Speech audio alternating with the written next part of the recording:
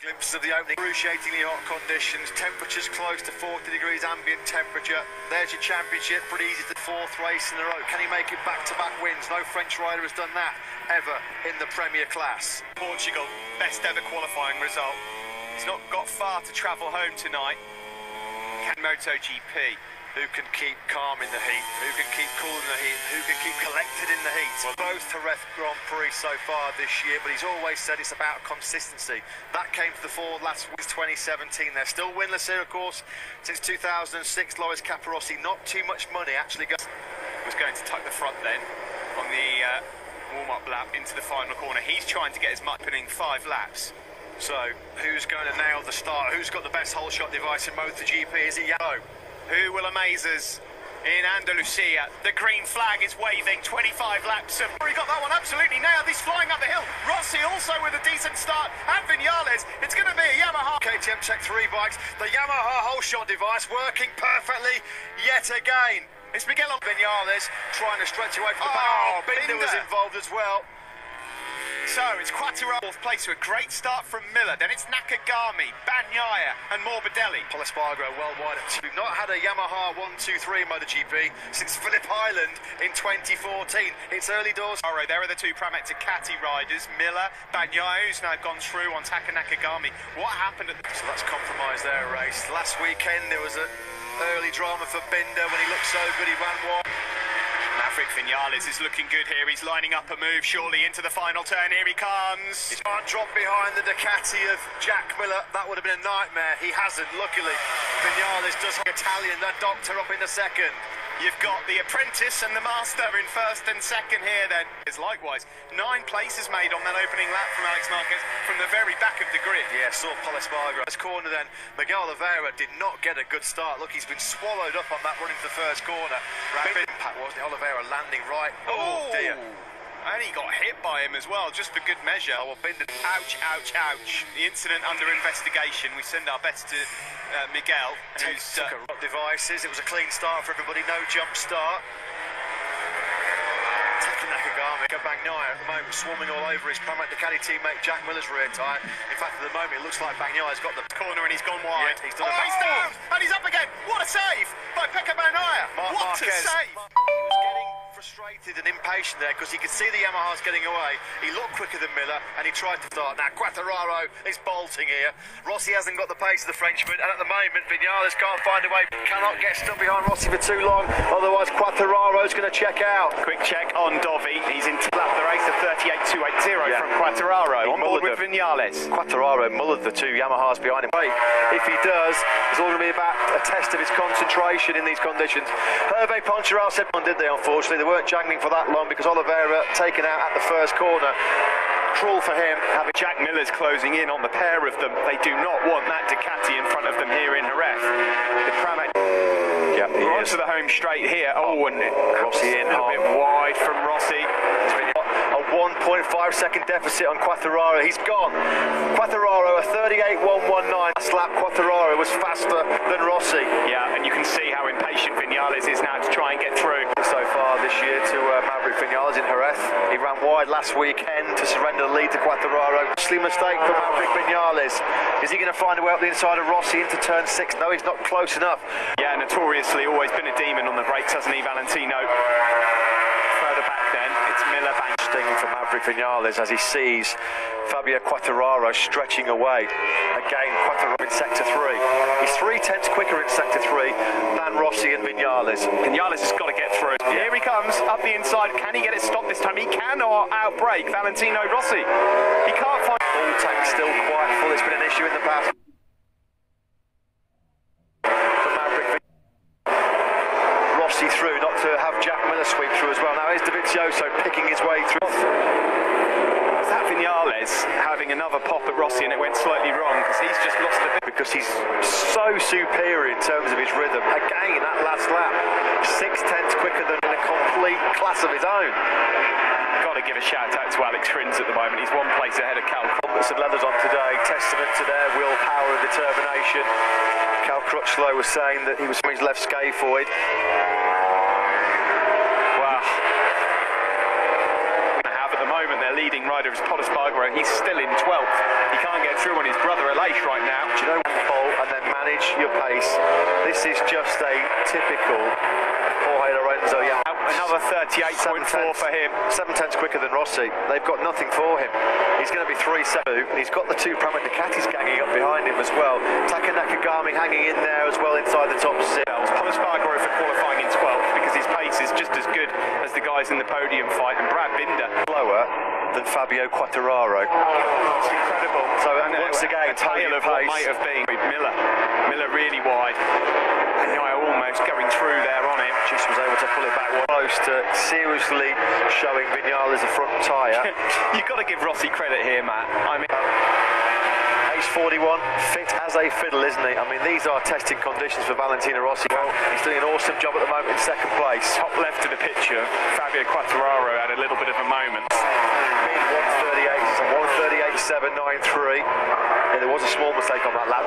He's just there at the top of your picture, trying to hunt down. Oh, Tech 3 are having a disaster.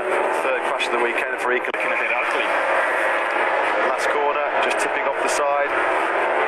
Alex Rins was right, still doing 39s in the condition that he is. And Cal Crutchlow, they're both doing 139.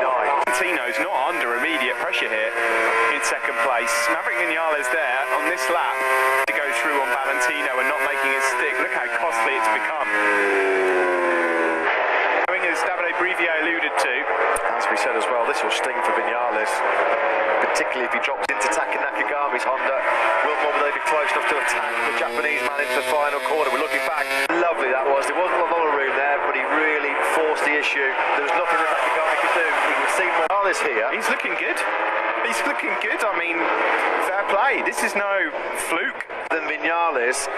So at this phase of the race, a long way to go. We've still got 18 laps. Got Vinales' measure. If Rossi finishes on the podium, age 41, in conditions like this, it would be one of his greatest. Nothing to do with the mechanical. So Ducati's then tried to find the way. No, Rossi has got a good gap now, almost half a second on Maverick. And if Maverick to not finish on the podium, given his speed all weekend, that would be a disaster. That would be a disaster. I don't care if he's top 6, top. That mistake at the start of the race, he's gone through on Bradley Smith. That puts him up into 18th place as he hunts down. Constantine up on the brakes into that tight first corner. I remember in 2006 when Tony Elias clobbered. Fabio Quartararo, 3.6 seconds clear of Valentino Rossi, who's now. Jack will be frustrated if Pecco does that. You can just see Jack at the moment is just trying to conserve himself a little sight of the Yamahas. I just wonder as well whether these guys in that pack, how their front tyres are holding. Last weekend, unfortunately, he's out. Oh, here comes Jack Miller up the inside. So Miller, in an attempt to go up into a podium position, has now dropped back to 5th. Pushed so hard on that front end to make up for the lack of acceleration on that Aprilia. He's so on the limit. He's been bitten again. No further action taken after the reviewing of the incident. That's just a typical first. Just behind Jack Miller there. He's got past Nakagami and really closed on these guys. The problem he's got, of course, is he's got 2 Ducatis in front of him, which are notoriously difficult to pass. But Ducatis, his tyre pressure on the front and the temperature went through the roof, and it became a bit of a handful. Behind the Dukes was struggling, and of course you've got to take so many risks to get by the Ducati. It's so the toughest motorcycle to overtake in Moto GP right now. Look at the speed difference. Look at the speed difference there of the Ducati and the Yamaha. Here goes Pecco Bagnaia. He's in 3rd. Can he hold on to it? He can. Smartless by Bagnaia. He's just picking up the pieces of everybody else. And so Pecco Bagnaia, he's just keeping cool, keeping his head down, riding smart, not making mistakes. Being Rossi, who himself is 6/10 clear of his protege Pecco Bagnaia. 50 points coming the way potentially for Fabio Quartararo. Marc Marquez will have 0.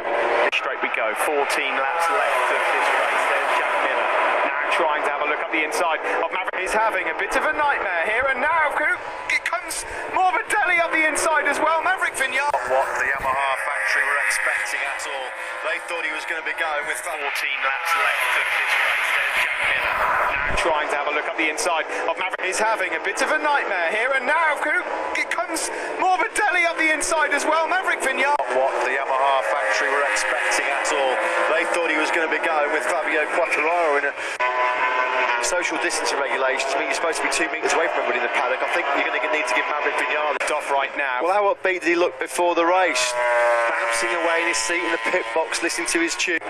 They are staring down the barrel of yet another dominant victory here in Jerez. We said, somebody's right, that's Miller. Oh, Jack Miller has gone down and out of the race. You can just see that flash at the bottom of your screen. Was that somebody else down as well? I think that's just the onboard noise of the marshals picking turn 9. Almost a little bit too hot. Pecco Bagnaia, you know, he's got a very boss just up ahead of him. Yeah, and he looks like he's got the better pace, doesn't he, Pecco Bagnaia? He said all throughout the weekend his own argument, but... And who would have thought this? As Quartararo leads, Valentino Rossi... What we feared, a real race of attrition. Oh, Rossi's wide. Yeah, the guys are hitting massive tyre trouble already here. Fourth out Danilo Petrucci. And Pecco Bagnaia then in second place. We've got Trap. This is hard work for everyone right now. Petrucci, that's the 5th round. Boxing clever like he always does. Andrea Dovizioso ghosting towards the top 6. Dobby now in that. We know that Dovizioso is a master at tyre management. Is there still an outside? Who knows? Anything in this race could happen as yet. Pecco Bagnaia is now streaking away from Valentino first podium. Petronas Yamaha, of course, they've had their win. They've never had both men on the podium. Maverick Viñales. It's looking like Valentino Rossi is having problems stressing that rear tyre like he always does. Pretty quickly to Franco Bolle. Look how quickly Bagnaia's dropped him. Matt, coming out of... Struggling there as well, turn 6, he just cannot get the drive at all. It's that age-old problem, isn't it, for Rossi at this stage of races. Franco Bolle's getting a good look at the boss here. Thought he might be going for it at turn number 9. What has happened? See, Andrea Dovizioso is really paying the price for a woeful qualifying and struggling to... It's Fabio Quartararo, your race leader. He's got some good rhythm. Tell you who is in a really fast... So both Neer and Dovi might make some forward movement as yet. As well, Rins and Crutchlow they're doing are still doing... I just can't process their bravery. I mean, it's balmy, really, what they're... Seconds clear for Fabio Quartararo. It's going to feel like a long race. Oh, God, it gets worse for KTM. Tyres turning to jelly right now. Finish this race, you're in the points. Stay for Brad Binder. That's a nasty high side. Oh, and he gets a wallop as well from that RC6 or so, haven't we, at the Jerez circuit? You know, thankfully he's on his feet. You know what? Big one. We're on the absolute limit that these bikes and riders are going. This is going to feel like the longest 12 laps of these guys. It feels like we've been out here for 12 hours already. Valentino Rossi's responded a bit. Despite the podium does for you for the first time in about 18 months. Well, it would be an incredible podium for Valentino. I mean, there's some brilliant riders. There's Takanakagami as well, 6th place here. Near just behind him. There is Dovi, look. Guy right now, he's just set his personal best lap of the race on lap 14, on probably at best 60% fit. He's doing personal best laps of a 39.4 on lap. Obviously he was conserving energy this morning, but he was 5 seconds off the pace. I thought he's going to quit. He's going to withdraw the shit. Still a long way to go here, though, Matt. This is still a long way to go. There's Polispark, the only KTM rider left. Last man standing for the Austrian boys. Go so early on and made that mistake. Lost out on a lot of places, did Paul. Yeah, I think 15 riders in this race left, 11 laps to go, make that 10 across the line. Quite a lonely test of his focus and concentration. Last week he said the last 10 laps were the longest of his life. Well, I wonder how these 10 laps... Tried again by this young man, Alex Marquez. Yeah, I agree with that. On the Repsol Honda. Yes, there's been a few crashes, a few falls. The young Marquez. Morbidelli, the fastest rider. Rossi, you can see in that shot, this is the battle for 3rd place. Pecco Bagnaia further up the road in 2nd. That's why we saw him drop down to 7th. So let's just see, they've been working a lot on front tyre durability. A plan that's worked well for the Pramac Ducati man. He looks great so far. Well, we see that shot on slightly less exotic and high-tech Morbidelli. Simon, we just saw a real bruising, nasty crash for Brad Binder. We get to see it again. It's pretty horrible for Brad. Sorry, Simon, we have to come back to you. Franco Morbidelli. Last weekend, Valentino Rossi out of the Spanish Grand Prix with a technical problem. What's he doing? Get off the circuit, Franco. Are back. Major concern for the Iwata factory. Rossi out with a technical last weekend. Franco. Poor old Franco. I'll get down to Yamaha and ask them what they think. Which again, Binder, what are we going to see here? Let's watch this first. Where Rossi's went, no more chances of a podium gone. By the way, Cal Crutchlow's just entered pit lane. I would imagine to not happen. Cal Crutchlow is the ultimate warrior, not a guy who pulls in. Guys, that sound shuts down. They don't know. Basically, they told me it happens whether it's an electronic can do it. If the engine has a problem, it does a big shutdown as well.